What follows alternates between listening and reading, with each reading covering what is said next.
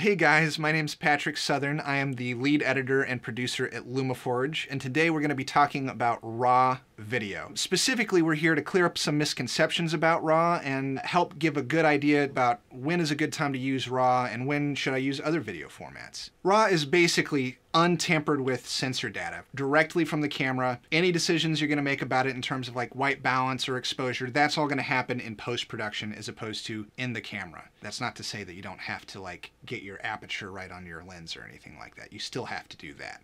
So in the RAW to video process, there are a lot of things that happen, but here are kind of the basics. At first, you start out with a Bayer pattern. So you've got 4 different photo sites, 2 green, 1 blue, 1 red, and those 4 photo sites will one day become a full-grown pixel.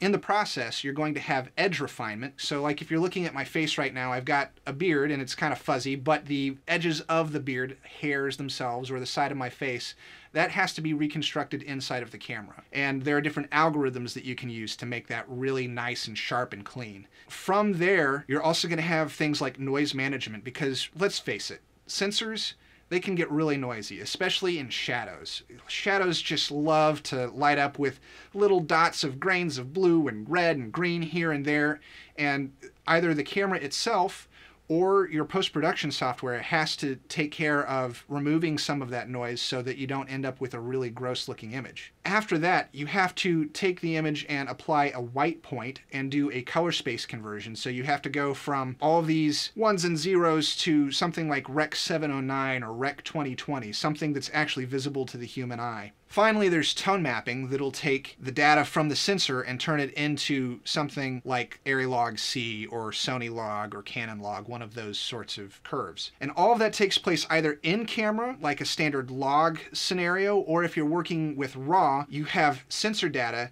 that's turned into ones and zeros inside of the camera, but then everything else happens outside of the camera. Your white balance, your color space, your tone mapping is all determined inside of software later. And one of the benefits is companies can add new algorithms for edge refinement and out-of-gamut color handling and noise management and all of that sort of stuff. Red actually recently did this with their IPP2 color science. So if you take footage from 2007, 2008 shot on a Red camera, you can actually apply the new IPP2 color science inside of Red Cine X or Final Cut or wherever you're working with your Red footage, and you'll have sharper edges, you'll have less noise in the image, you'll have better handling of highlights and really saturated colors. One of the really cool things with Apple ProRes RAW is that as Apple improves Final Cut Pro 10's debayering algorithms, any footage that you shot with ProRes RAW will gain those new algorithms and have the ability to look even more pristine than it did when it first came out of the camera. Then you've got kind of these half RAW, half not formats like Blackmagic RAW. You're debayering, your edge refinement, your noise management, your sensor profiling, all of that happens inside of the camera.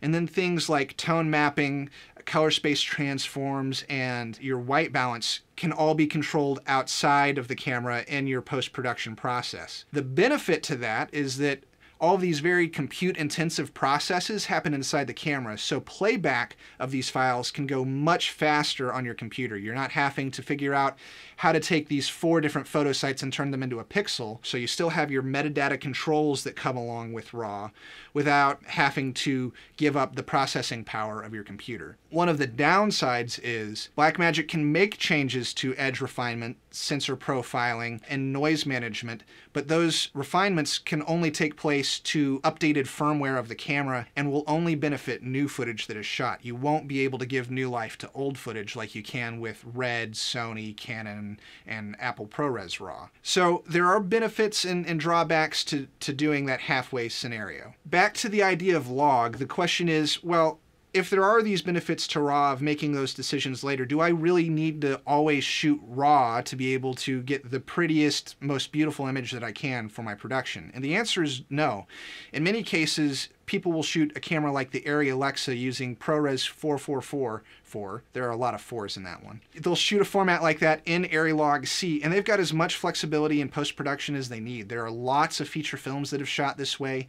There are feature films that have used ProRes 4444XQ for their VFX plates and done the majority of the rest of their shooting in ProRes 4444. You can shoot commercials on Apple ProRes 422 on an Arri and still get a beautiful image. The situations where you're really going to want to use RAW are in situations where you run and gun, maybe you don't have as much control over things like your exposure and your white balance while you're in the field. Other scenarios are where maybe you have to have content that gets remastered over time. You're going to shoot something now, but you're going to need to go back to that footage a year or two later. We're actually doing that in-house right now. So we're taking footage that was shot pre-IPP2 and applying IPP2 technology to it now, so we're getting much better quality images than we did a year ago. There are some situations where RAW definitely has its benefits, but you do not have to shoot RAW to be able to have great looking footage. And in fact, shooting RAW is not going to give you significantly more dynamic range. You're not going to suddenly be able to work in HDR. You can do those things with standard log footage. One of the other big misconceptions that we've run into with RAW